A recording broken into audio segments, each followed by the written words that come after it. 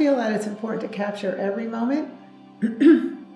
Because whether it's good or bad, it's part of you, it's who you are. I love my sense of humor, my lightheartedness, and that I am the most non-judgmental person you'll ever meet.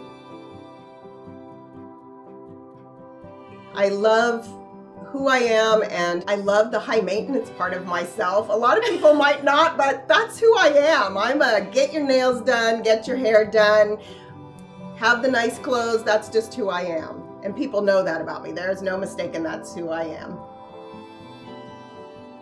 I am committed to making sure that I'm growing all the time. I'm always pushing myself to just be better.